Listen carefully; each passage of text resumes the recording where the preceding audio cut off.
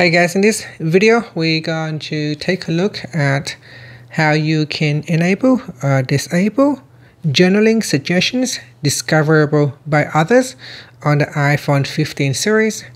First, let's go back to the home screen by swiping up at the bottom of the screen. Now from the home screen, tap on Settings. Then in the Settings page, we scroll down and then tap on Privacy and Security. Then scroll down and tap on Journaling Suggestions. After that, scroll down and tap on Discoverable by others. Tap on the toggle button to turn off or switch on Discoverable by others.